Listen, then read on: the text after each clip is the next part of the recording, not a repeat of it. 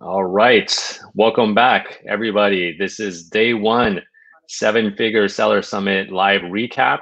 I'm super excited that everybody can join us. And I'm really excited to have Karen Thomas and Liran Hirschkorn with us here today. How's it going, guys? Great. Thank you.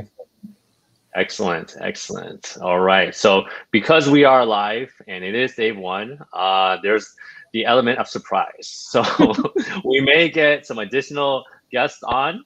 And because we are live, those of you that are tuning in from home, if you can please type your name and where you're joining us from, that would be great. Okay. So Karen, why don't we start with you? Where are you joining us from? And if you could you share a little bit more about your session today for those of people watching that haven't saw it yet? Yes, well, thank you so much, Gary, for having me on. It's always a pleasure talking with you. And of course, Liran, the legend, my favorite people. So yeah, I'm super grateful to be here. I am currently in Irvine, California, in Southern California. It's about 70 degrees outside. So, I have nothing to complain about. It's a great life. But yeah, I had a great session with you earlier today, Gary, talking about how to create a powerful listing on Amazon that converts going forward in 2021. We touched on some really important topics of keyword research, on, creating sales copy that resonates with your target demographic. We talked about images. We talked about video. We talked about A+ content. We just talked about, some of the highs and lows of being an entrepreneur and some of, the lessons that I've learned, the good and the bad. And it was a really great conversation we had. Awesome. And, Karen has illustrious background as a seven-figure seller, and then she's also a brand evangelist at Helium 10. So she really knows all of the different tools and methodology out there to really create a listing that converts. So if any of you guys haven't seen Karen's session, I highly recommend it. It's still going on, day one. Now's your chance, because we're focusing all about the fundamentals and also the mindset. All right. So if those of you guys watching us can see us, please type your name and where you're watching from the chat. Okay. And next, I'd like to welcome the Amazon rockstar legend that is Liran Hirschkorn. How's it going, Liran? Great. Thank you. How are you? Good, good. So Liran, I loved how you kicked things off today. You really set out the whole mindset of a seven-figure seller, but at the same time, right now, many of us, we're working from home. We may be parents. I think all of us here are, on the panel today, we're all parents, right? We're trying to balance our business with our family time, with our kids, and with our spouse. So I really love how you kind of shared a little bit about what you did, with your routines, and also, talking about focus, right, for marketing on Amazon. So Liran, maybe to kick things off, maybe you can give us like a quick tidbit, for those of the people watching that maybe missed the first session, to share. Yeah, I think we started off talking about mindset, working from home, how are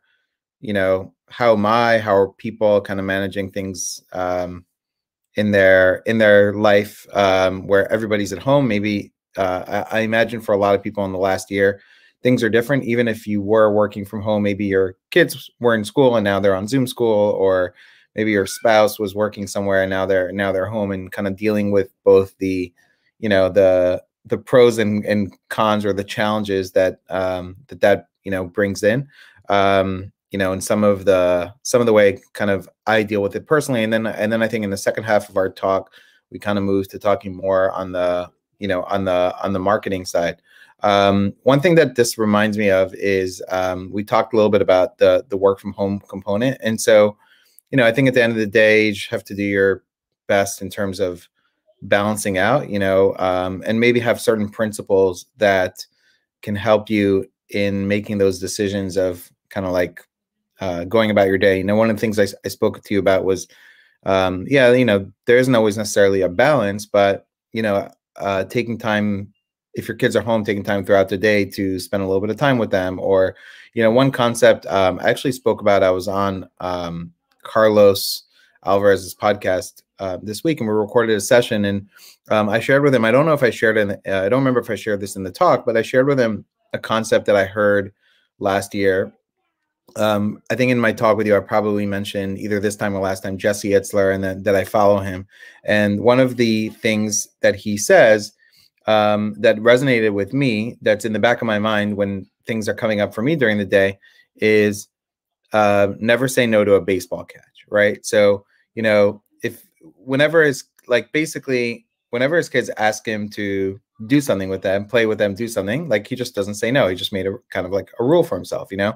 And this is it's very easy to dismiss, you know, your kid, your spouse, whatever, right? Like these things in your life because you're too busy working. But I also don't want to look back in 10 years knowing all I did was work. And so having these little concepts make a difference for me in terms of, you know, when my daughter, you know, at 8 o'clock comes to me and says, "Hey, will you play Minecraft with me or something?" Then, you know, now I'll say yes. I'll do it for 10 or 15 minutes. You know, I'm not taking 3 hours on a Thursday night, but I'll take 10 or 15 minutes and I'll say yes, just because I have this concept in my mind. And so I think the sort of essence of mindset is learning these kind of small principles that can resonate with you, that will stick, right? And to me, that like saying never say no to a baseball catch is one of those things that, like, you know, if you hear it, then maybe next time your kid is, you know, nagging you for something,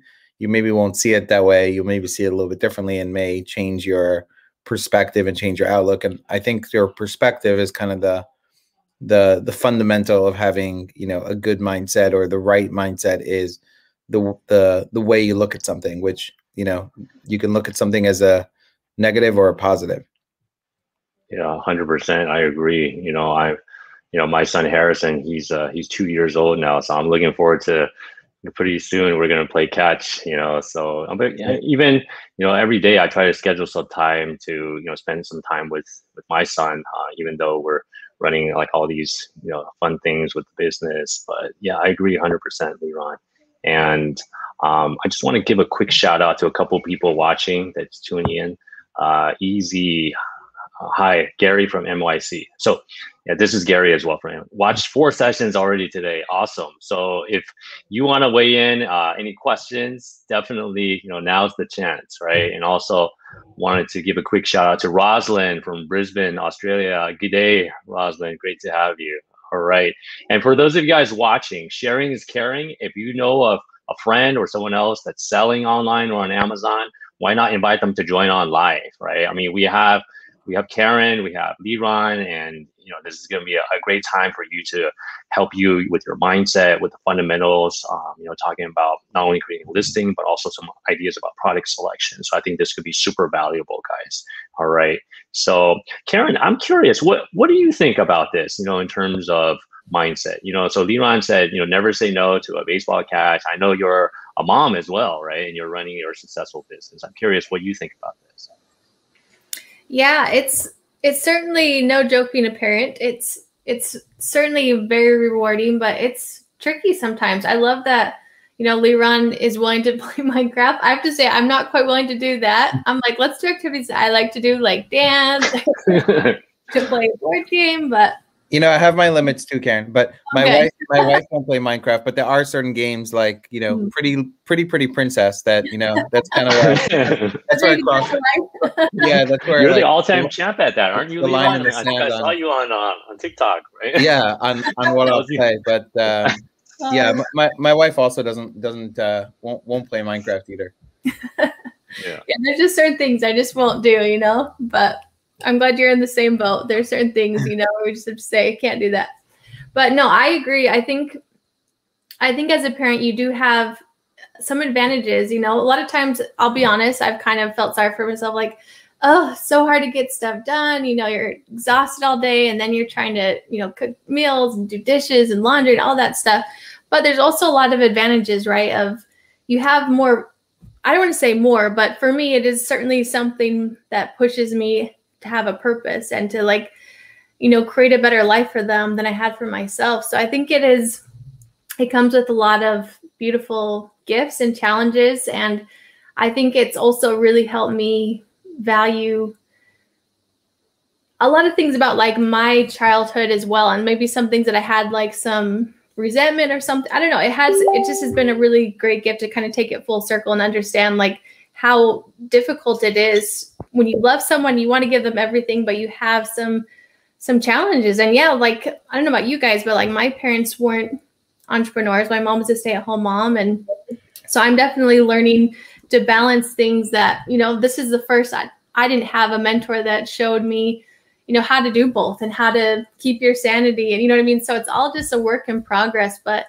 it's a fun experiment for sure. And I think it's going pretty well. I'm pretty proud of my kids. So I think there's certainly great things that I'm learning and doing along the way. Gary, you're muted. Good call, Karen. Thank you so much for sharing that. And I agree. I mean, dealing with kids and running the business at the same time, it's not easy. And at the same time, I see we have a surprise guest that just joined us, the one and only Tim Jordan. How's it going, Tim? I am supposed to be here, right? Yeah, you are.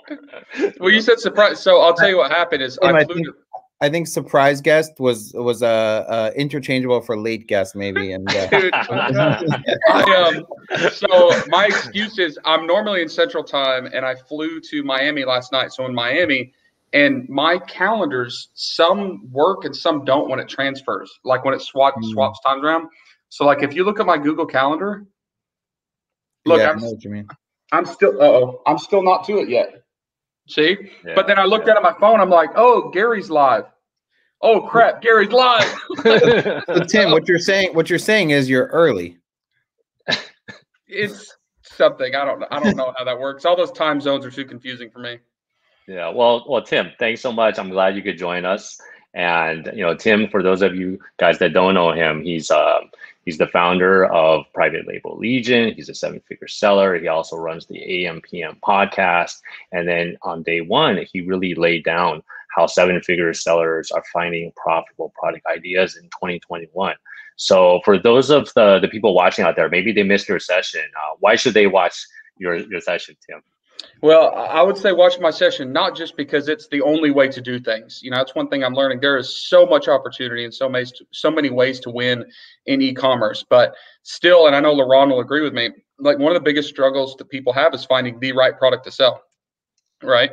And knowing some different methods of doing that definitely helps. So what I shared in my session was basically some of the outside of the box and the unique ways that I find potential product opportunities, and then how to vet them and validate them to try to get ahead of the curve before products become saturated. That's awesome. That's the biggest reason people fail, in my opinion. I agree. Is not selecting the right product. Yeah. And I really love what Tim had to say, because he's really zigging when everyone else is zagging, right? I mean, he's not relying only on the product research tools. He's actually going off of Amazon, right? And I don't want to give too much away, but he's talking about looking on other sites like Etsy and even YouTube, right? I mean, we're spending like hours and hours on YouTube anyway, so you might as well make it constructive, right? So I think that that's awesome what Tim is doing. I'm curious, maybe Karen or Liron, if you'd like to weigh in on finding profitable product ideas. What advice would you give people watching? Regardless, maybe some of them are at the 7-figure level. They're trying to scale up, or maybe some other people, they're just starting out. What advice would you give to them? I'm curious. And maybe Karen, if you'd like to start. Yeah, I think absolutely. I mean, Tim certainly is incredible at doing this. I love what he shared in Project X, and he shared a lot of great ideas in your session as well today. But I think sometimes not only finding really good, unique, low competition products, it can also help when you basically differentiate yourself, where you're kind of even entering a competitive niche, but you are providing something different. Meaning it's a different offer, it's a different bundle package, or it's an extra gift. So all of a sudden you can come and kind of disrupt the market a bit more and be different, right? And also just finding more niche markets where, you know, maybe, and I use this example a lot. This is actually from Tomer Rabinovich, super clever, but he's an example of like bath bombs where, you know, it's super competitive. There's thousands and thousands of listings. The top competitors on the first page have, you know, 10,000 reviews. But one really smart person found keywords like, for example, bath bomb for men, and they created their whole business around that keyword. And so instead of, you know, being like the bright, colorful, you know, really smelly bath bombs, they are like more targeted for that niche market of just men. So they're like darker colors, the packaging's like more, you know, rustic and manly. So it's not only do they have those keywords, but when people hit that listing, it's totally showing that they're in the right place, that this is a product just for men. And so they came in and disrupted that market and really took that niche and, you know, created a good, you know, $25,000 a month business just on that one product. So I think you have to be a little bit more clever and finding different niches and finding different ways that you can, you know, create a new product offering, even with, you know, very competitive markets. Yeah, that's great advice. I love how you unpack that. I mean, bath bombs for men, right? You gotta really go into the sub niche, like, as they say, the riches are in the niches. So yeah. For everybody watching out there, if you have any questions, I mean, this is a golden opportunity. This is like a mastermind of some of the top minds in the whole Amazon and e-commerce space. You know, we have Karen Thomas, we have Tim Jordan, we have Liran, you know, so don't let this opportunity pass you by. You know, maybe you're stuck in product selection, you know, hit them up, you know, now's your chance, right? Or maybe, you know, mindset, if you're stuck in analysis paralysis, you know, I think this is a golden opportunity. So, you know, talking about product selection, anything else you guys would like to add to that?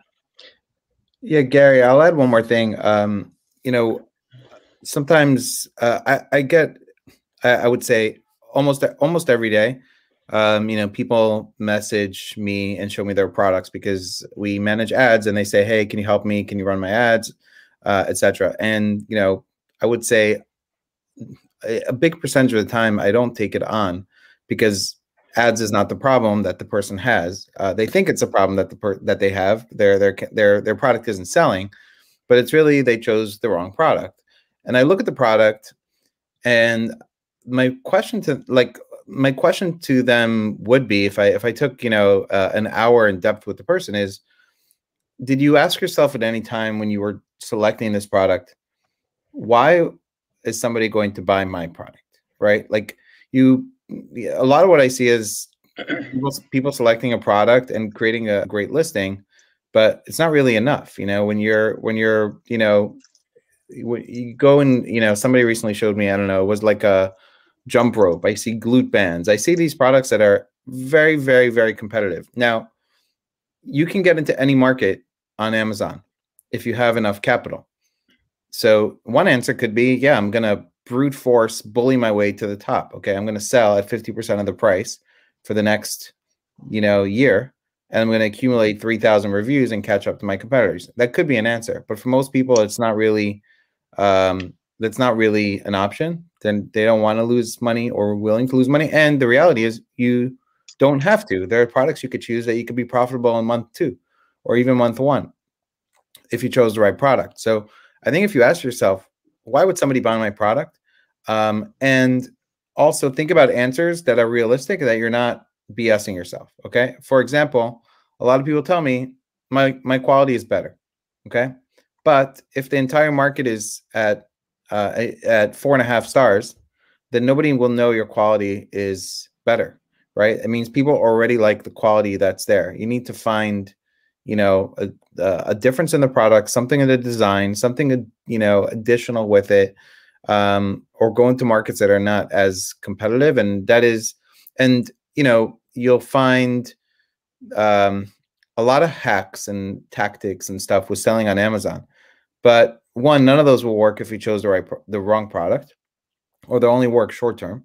And two, if you choose the right product, you don't need to implement all those, you know, hacks, and you can really literally create a great listing, run, you know, be reasonably okay at running some ads and knowing how to optimize, and you could be off to the races.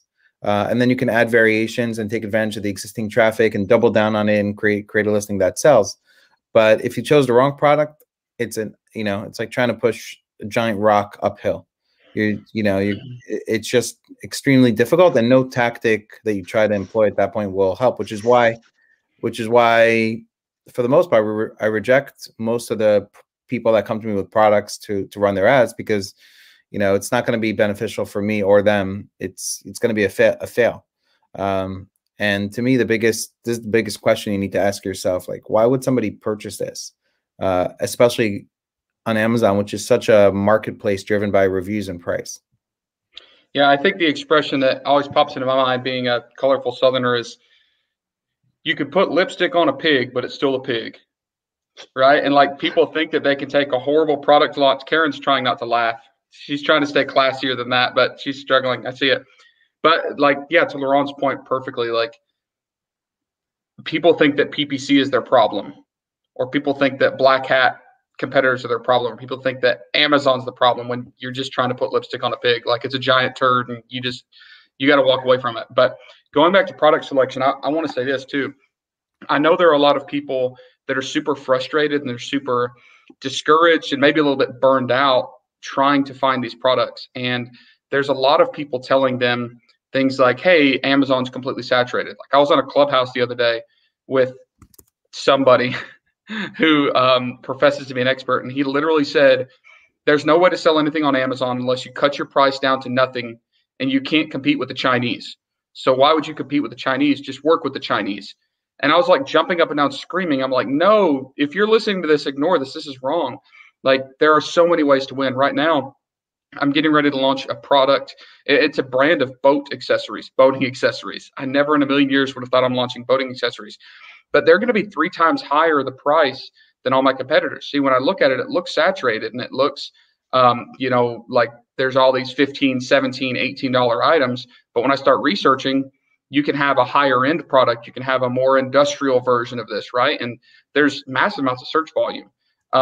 So I think there's more than one way to skin a cat, as they say. And I think people need to be encouraged that there are opportunities. And if they're really, really struggling, like Laurent said, take a good hard look and see, like, is your problem really that you can't optimize your PPC to a 0.2% difference in ACoS? Like, if your margin of success or failure is based on 1 or 2% of ACoS, then your margins are too low. Your problem isn't your ACoS, your problem is your product. But there are tons of opportunities out there still. And at the same time, to add to that, it's knowing when to cut off that product, right? Like, yeah. knowing when to kill the product. And I would say, whenever you think it should be earlier. Hey, Laurent, how many products do you think you've killed in the past 5 years? Many products. No, someone asked me and I couldn't remember. And I'm learning to cut them faster, because I've had a lot of products that I cut off after they were like completely sunk. And I've started getting a little bit better. And it's hard, because you might have a product that you're selling 40, 50 units a day and you don't want to stop, but I'll literally stop reordering it, because I know, hey, I'm going to end up with a warehouse full of this stuff. But I tell people too, don't get frustrated. Don't get discouraged. Don't get upset about that. Like, you made some money on that, and you also learned a tremendous amount. Like, you are paying for your MBA in e-com selling, right? So don't think of that as, oh, Amazon sucks, it's a failure because this one product got saturated, or this one product I got obliterated by competitors. Just keep moving on to the next one and stay nimble. Yeah, I mean, thanks.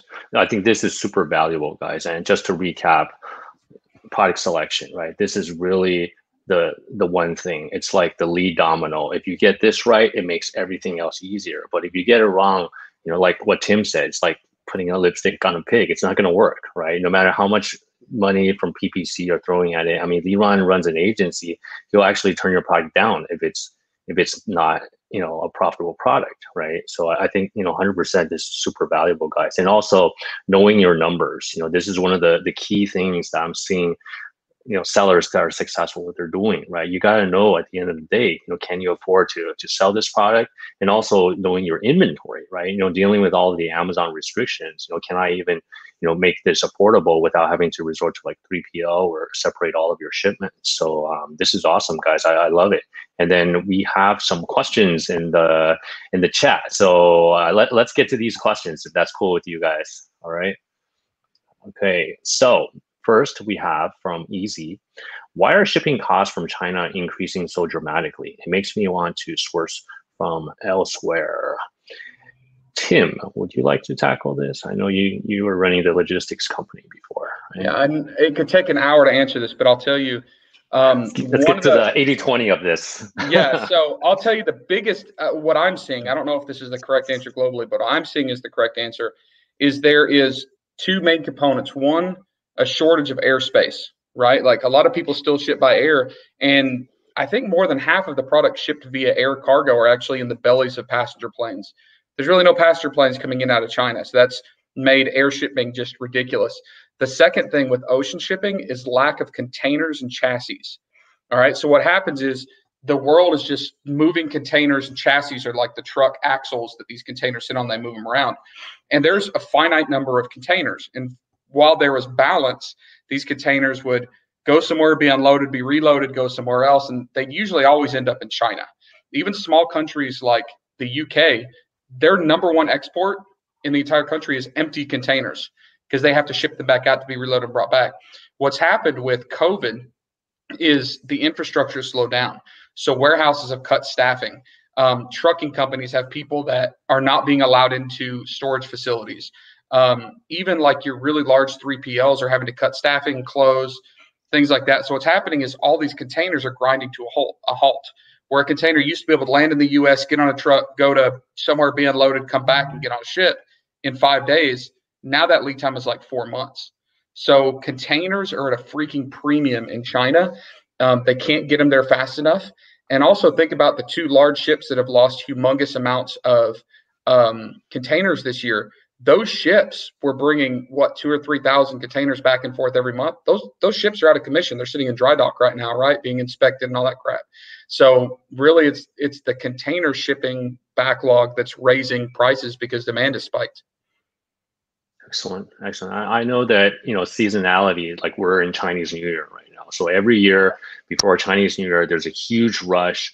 Everyone's trying to get their shipment out before the shutdown. So, I mean, you'll always see the spike every year before Chinese New Year. But I think the key question is, after Chinese New Year, are we going to see the rates go down, or are we going to, continue to see the high rates? And I think that's the big question. But I agree with everything that Tim shared. Also, this question is assuming a few things. It's assuming the price is going to be better from somewhere else, which if there's a shortage, it's not. It's also assuming you can get your product done somewhere else, which is also a big assumption. Big tough, yeah. Or at the price, or at the same quantity, or everything else. So, a lot of people want to source. I would love to source from my backyard if I could. But I can't. So a lot of people want to source away from China. It's not as easy, as it sounds. Especially the smaller you are, I think the more challenging it is, because China will do 100 units, 200 units, 300 units. A lot of places around the world will not. I will say, though, there is hope, because if your prices have increased, so has everybody else's prices. So if we look at the short term, we say my product is $15, I'm competitive. If my shipping cost goes up, I have to raise it to $17. Well, so does all your competition, because nobody else has cheap shipping. It's all expensive. So you may have to wait for them to run out of inventory and restock. Like, there will be a natural balance that has to occur. But once it balances out, it should be level across the board. Right. So if everybody's shipping cost doubles, everybody's shipping cost doubles. So you should be able to stay competitive as well. Yeah. And when, in other words, when the tide rises, all of the boats rise, right? So everyone's getting hit with the same, the cost increases. All right. Yep. So easy. That's a great question. And thanks so much, guys, for answering that. So let's keep going. There's a very on subject analogy there, Gary. Yes. Pun intended. Yeah. All right. So welcome, Wendy from Sydney, Australia. Great. And Asmi had a question. With so much to do and so much to learn, how would you unpack and go step by step? So, I mean, what do you guys think? Karen or Liran or Tim, what do you guys think? I'll step in just to say that you're in a sense answering the question. The answer is step by step, right? So learn, depending on where you are in the process, learn about product selection using some of the tools like Helium, for example, on product selection and how to go about it. And then, after you learn product selection and get some samples and do that, then you'll have, if you do order a product, you'll have a chance to learn about listing creation and SEO and keywords. I mean, you want to, that should be part of your product selection, but you'll learn there, right? And then you learn about brand registry and A+ content and the creative side of the business. And then when you launch, you can learn about PPC and those things. So step by step, once you do it, you know, you'll learn. When you go through the whole cycle of sourcing and launching a product, you'll go through a lot of the steps that you need to in terms of learning some of the basics. So I think the answer is you just do it and learn along the way.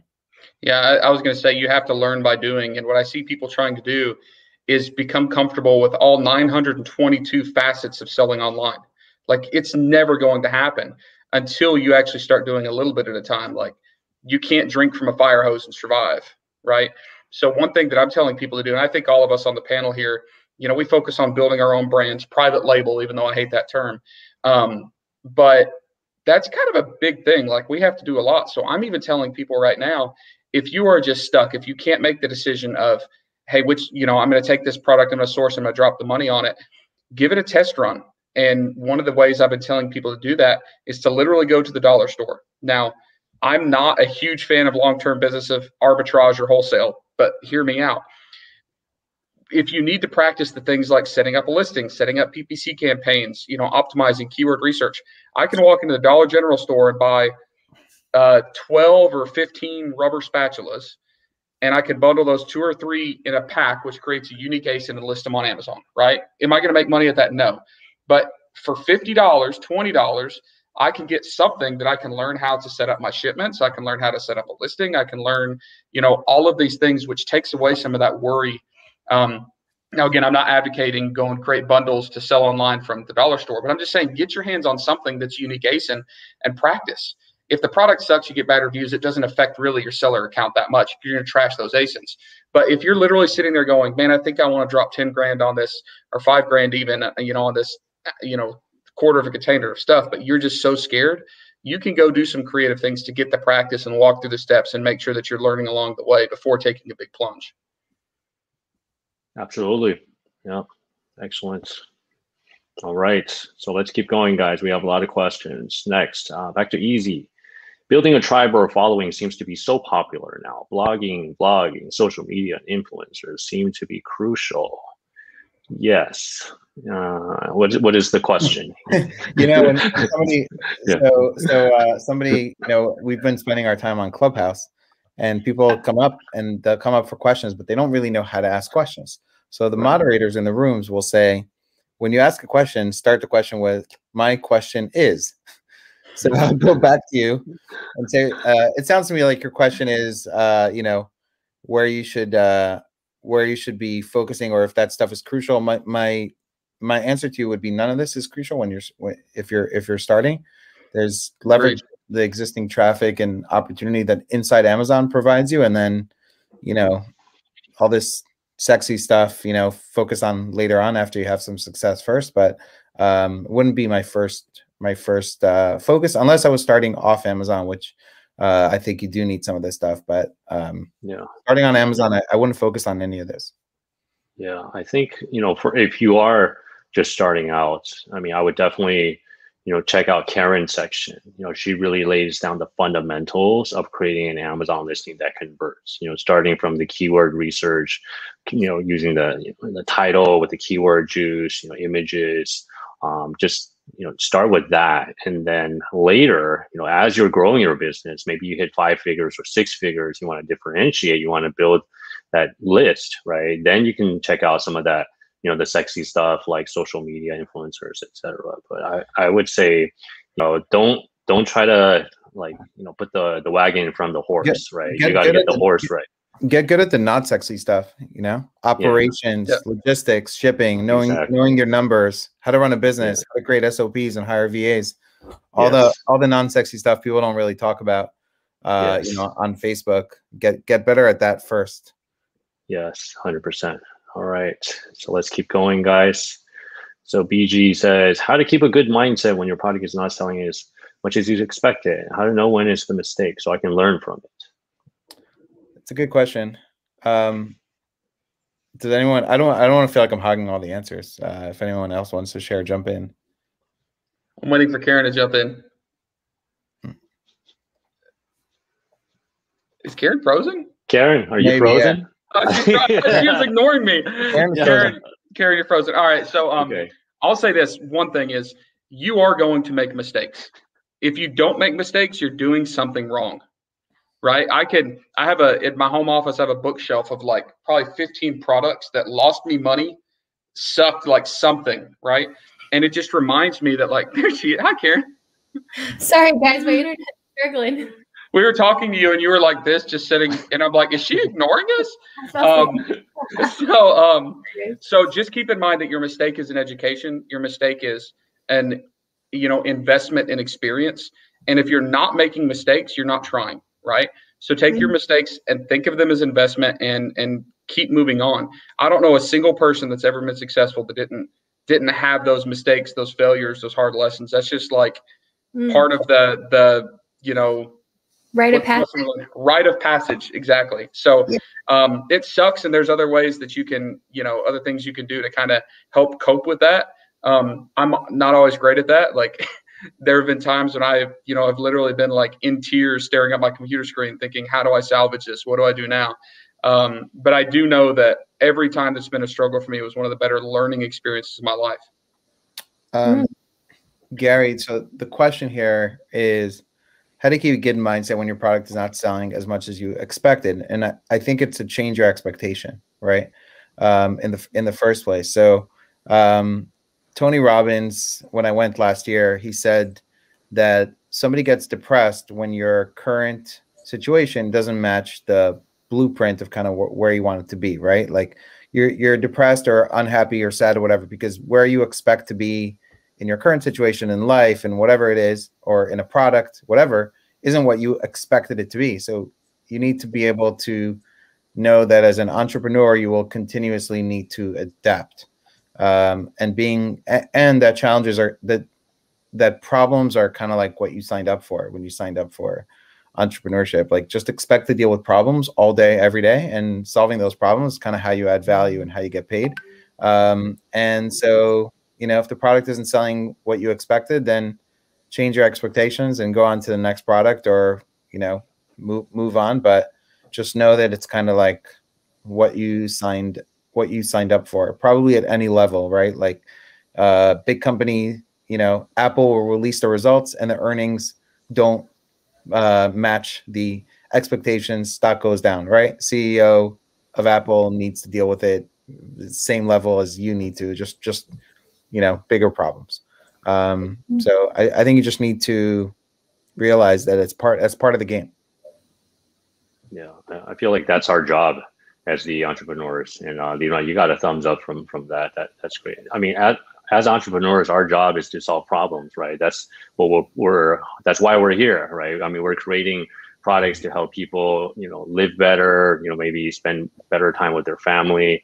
And also, dealing with these problems, right? I mean, one of the products that I launched recently is outdoors. It's like a toy product that I just remembered. My dad and I, we used to, play, this when we were kids. I'm like, hey, I just remember that, I ran the numbers and, I launched it and it's getting some success. So I think, keep that in mind, right? I mean, we're solving problems as entrepreneurs, and you're right. I mean, they don't teach you to do this in school, right? That's why we're here. That's why we're learning from, all these super talented people like Karen, like Liran, and like Tim.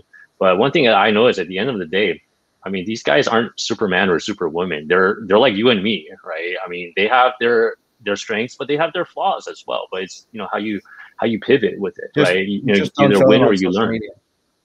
What's that? I said I just don't show them on social media. Yeah. That is true.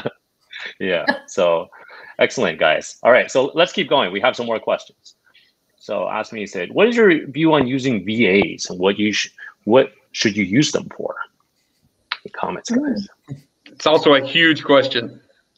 Yeah. Yeah. I'll real quick if you guys don't mind. Yes, please, Karen. My personal viewpoint, I've learned this in some ways the hard way, is figuring out what your greatest strengths are. Like, what is the thing that only you can do? And then what are the things that you're good at, but you can possibly outsource and teach someone? And like Liran said, like having SOPs where it's so dialed into that even someone that has no experience can figure it out, just like turn the lever on. Like that's how specific you're going to step by step. I think that's so crucial. So figuring out like, what are the things that are the best use of your time? And then what are the things that you can create really specific, easy to follow SOPs so that you can hire a VA to do them.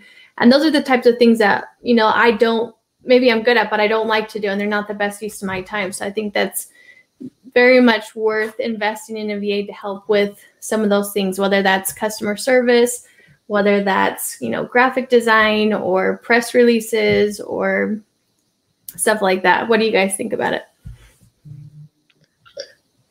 Yeah, so I'll add in that the question is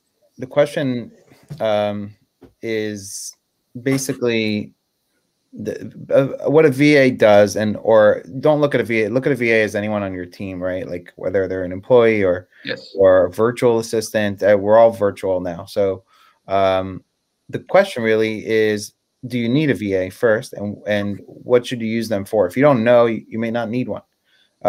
When you need a VA is when there are so many things you need to do in your business that you only want to then start spending your time on the highest level things that are producing the most profit, on the things where you're spending, you know, when you started the business, you know, they were producing $10 an hour or $50 an hour, and now your 1 hour is worth $1,000 because you're doing product selection, or $5,000 or $10,000 because that product's going to generate that profit, and you've done 2 or 3 hours of product selection. When you've exhausted spending all the time in your business and you realize you can't get certain things done, low-level things are where you start out delegating to other people that are easy to delegate, like customer service, repeatable things like your shipments, whatever repeatable, easy things. You start to write out your day, and you start to figure out who else can do this. But there's one guaranteed thing: you will not be able to grow beyond a certain point without having other people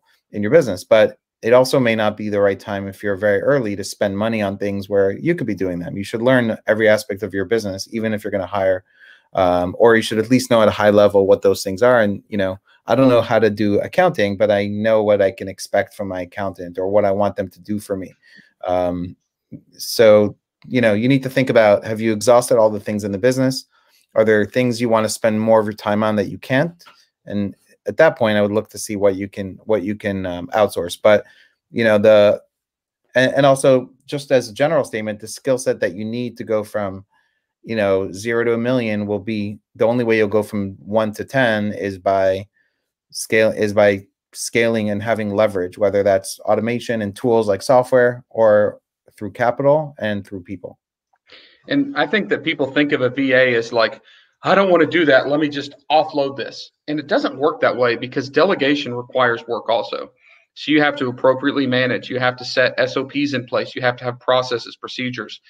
I am not going to wake up every morning and in one 45-minute period monitor and reconcile my inventory projections. But I can quickly build a flow chart and an SOP of how to do that and pass it off and make sure that happens, right?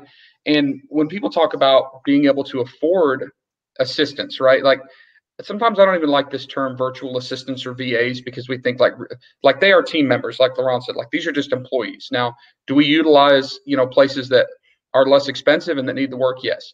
But I think that if you value your own time, you get to the point where you can't afford not to start replacing yourself. And what I mean is, if you're running a business, even if you're just getting started, you need to be thinking of yourself as a $50 an hour employee to your own business.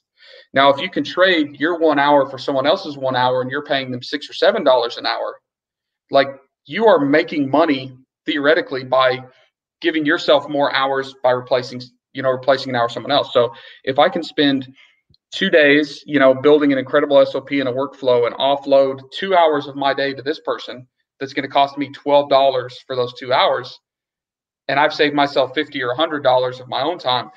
You know, I hope that kind of makes sense. And then the third thing I'd say is, don't go cheap. Everybody has this magical idea of virtual assistants. I can hire someone in the Philippines for $3 an hour. No, you can't. If you're hiring someone for $3 an hour, they're going to be there are exceptions, but they're likely going to be terrible. They're likely going to not be able to live fully on $3 an hour. So they're taking multiple jobs. You guys have all seen this, like someone that you're paying and then they dip out for 4 hours. You're like, where'd they go? And then you see them posting other jobs on FreeUp and, not FreeUp, but Upwork, online jobs, right? Yeah. Online jobs. They're looking for other full-time jobs. It's crazy. So for me, my Filipino VAs, I'm paying between $6 and $9 an hour based on the skill, and putting them to work full time, because then they're dedicated. They feel like I'm, giving them enough work and enough income. They don't have to go out and find it. So just 3 little random tips for VAs from me. That's awesome.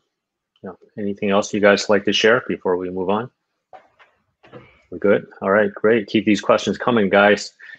What is a reasonable MOQ for a customized product? Some suppliers have insisted up to 10,000. That's ridiculous. Is it a negotiation ploy or some sort of dance? I think 100 or 150 to 200 is reasonable.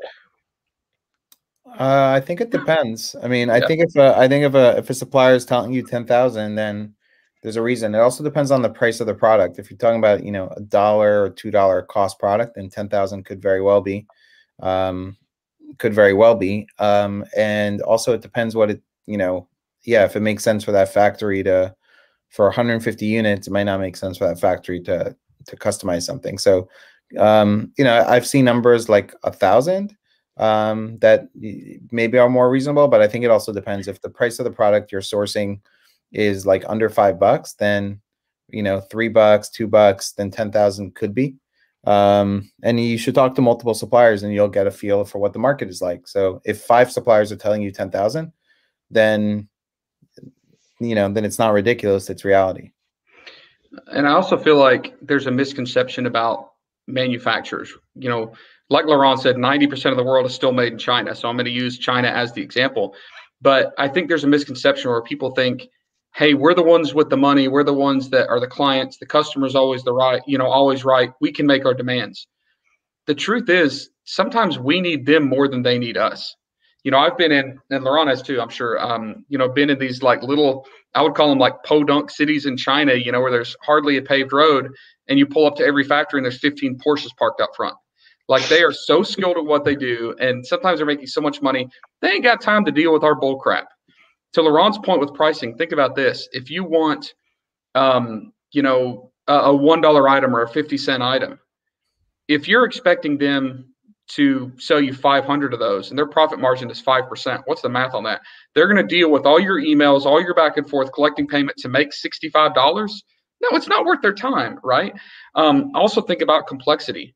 If I said, hey, I want you to make me this mouse, I want a new mouse. They've got to write software for it. They've got to custom mold it. Like, that's actually a huge project if I want this customized. So if they say 10,000 units of something custom, it may just be because the investment that they would have to spend in developing this thing, putting together the molds, coming up with the software for it if it's electronic, coming up with the materials for it. Some products have material MOQs, right? So like if you're doing a special type of plastic, they might not be able to buy 3 bags of this specific color plastic beads. You have to order a truckload of this stuff because it's a custom Pantone color, right?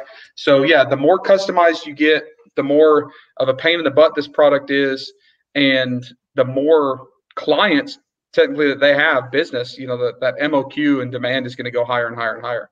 And Tim, sometimes that Porsche is missing the E at the end of Porsche. Yeah, that is true. Yes, copycats are rampant in China. I saw like recently Tesla, they were getting knocked off, and they were like identical from our friend in China, Chris Stady. He's a 7-figure seller on the summit as well. So excellent, guys. Let's keep going. We only have about 10 minutes left. So if you have any questions, now is your chance. All right. So next question is from Chinedu. Have you ever seen demand for your product in another global location? And he followed up saying, in another Amazon global location? If so, what steps did you take to expand it to that country? So we're talking about international expansion. So I mean, the good thing about tools like Helium is they'll show you the search volume, and you can see that. So you can gauge the demand. You can see what competitors are selling using tools, and if you've built up a decent number of reviews, you can move over the listing with the reviews. And so the best way to go is start focus on one country. And then potentially, you'll need to make a decision at some point based on your capital. Do you move that one product into a different country, or do you launch more products in the same country? But Helium 10 and every other, and lots of other tools can give you the sales estimates and keywords, in terms of other countries and what the opportunity is. And I would just say, go after the lowest hanging fruit in your life and your business, right? And consider where you are. If I am in Poland and I want to sell online, I'm probably going to sell in the US, right? Because that's the lowest hanging fruit and it's worth my time and investment. If I'm in the US, and I am in the US, and I have never sold internationally, and here's why. Like, if I were going to take even a successful product here and launch it in the UK or launch it in France, like, there's a lot of work that goes on with that. I have to register the country. I have to worry about VAT. I have to worry about splitting loads now, sending some products there. So for me, the number of hours and the headaches and the stress that would take, for me, it's been easier just to find another product to launch in the US. So I'm not saying that's right or wrong to move globally. Just keep in mind, global expansion, there are a lot of challenges there. So again, consider where you are and if it's the best move. And also keep in mind that sometimes we're being fed false information, largely from Amazon. We all get the Amazon emails, expand globally. It's great. It's great. It's great. But that's from a team who's incentivized to get us to expand globally. It doesn't always mean that it's the best fit for your business. Right. Definitely. And definitely look at the low-hanging fruit. I'm currently in Japan. Some of you guys know my story. We're kind of stuck here. So I thought, why not make some lemonade out of lemons, right? Even though I don't speak the language, I launched a product in Japan late last year, and we just sold out the first shipment. We got another shipment in right before Chinese New Year. So, sometimes if you're not in the US, think about your home country, right? I know that people are watching from Japan, from Europe, from, Germany. Why not, do your home country? You probably know the marketplace better, and you'll have a home field advantage, right? So yeah, it's good advice, guys. All right. Anything else before we move on? Okay. So welcome Carlos from Spain. Excellent. And Henry says, hi, Gary, give us a step-by-step after you find supplier and product and need to ship to USA via air cargo from China. Yes, step-by-step.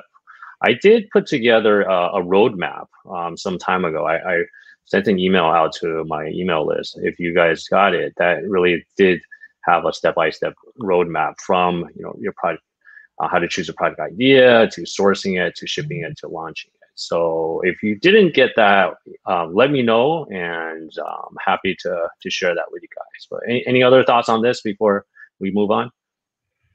We're good? All right. Robert asks, should we think about moving sourcing to India? What do you think, guys? Yeah, I think it depends on your product. India, I think, is good for certain materials, textiles and metals, leather, things like that, that it's good for. So I think it really depends on your product. Also recognize that India is slower as far as production times, but a good person to follow for this is Megla. She has a group. I don't know if she's one of the speakers, Gary. She is, yeah. She is. Megla Bhardwaj. You should follow her. She's got a lot of insight into sourcing from India. But again, I think it depends on your product. Certain products are not really doable sourcing from India. Yeah, and also India is not necessarily less expensive. I was there in 2019 with Megla, and man, the quality of the products in that very small category of materials, like Laurent said, was amazing. It was amazing, but it wasn't necessarily cheap. So I was actually sourcing at that time, I'm not doing it anymore, some leather products from India. And like Laurent said, it takes forever. It's slow. Like, the logistics system isn't very intact. It's not as advanced as it is in China, but I could also sell it for 4 times what my less expensive competitors were because the quality was high. So I think that people are thinking India is like the next China. It's not. No way. Like, a very, very tiny percentage of what people are sourcing from China can come from India. And even that small percentage that can come from India is going to be slow, and it's going to be expensive. But if you can find a product made in India, they are typically willing to do business with you. Like they'll bend over backwards to make sure your samples are perfect, to make sure your MOQ is extremely low for customized products. It's just hard to find the right product. Yeah, and I can also weigh in about India. I was on with Megla on the India sourcing trip along with Tim. And one of the things that surprised me is the MOQs can be much, much lower than China. China, usually we're talking 500. India could be as low as 100 or even 50. The pricing may be higher, but the MOQ may be lower. So if you're thinking about, placing small bets, possibly launching, a couple of different SKUs rather than just one, that's one strategy. But I agree, it does take longer. But something else that a lot of people overlook is India doesn't have Chinese New Year. So when China's shut down, India is still open for business. So for right now, it might make sense to see if your product is, makeable in India. And definitely check out Megla's session on day 3. She's going to talk about best practices sourcing from India, Robert. So I hope that helps. We only have a few minutes left. I want to just keep going. I think we have a few more questions. Ask me, what's the best way to get the operations in order like a proper business when you are starting off and get the procedures written and flow charts drawn up? Operations question, guys. It's not a 3-minute answer, though. Yeah. Yeah. I think first, getting set up as a business, depending on where you are in the world, you probably want to get some advice there. Probably have some kind of entity, whether that's, in the US or not. But I started out, I recommend you have some kind of corporation or some kind of protection from an entity standpoint. And then, yeah, there's lots of training out there on SOPs and outsourcing. One guy is Nathan Hirsch, he's got a thing called Outsource School, which you can find. He's probably, I don't know. He's on our summit as well. He's on the summit. Yeah. I recommend you watch his presentation. He's got a lot of experience with hiring VAs and writing up procedures. But if you think of it as simplistically, it's creating a document, sharing what you do and how to go about doing it in step-by-step format, whether it's video or word, written or whatever. That's in its simplistic form. Excellent. All right, that's great. And last question before we go: how important is the factory inspection? Do you do it every time? Very important, and you should do it all the time. Inspect what you expect. Love it. All right. So on that note, thank you everybody for tuning in. And hi, Richard from Guangzhou. Yeah, great to see you. He's an alumni of our 7-Figure Summit speaker as well. So great, guys. Thank you so much, everyone, for coming on. Thank you, everybody, for watching. Any final comments or feedback, guys?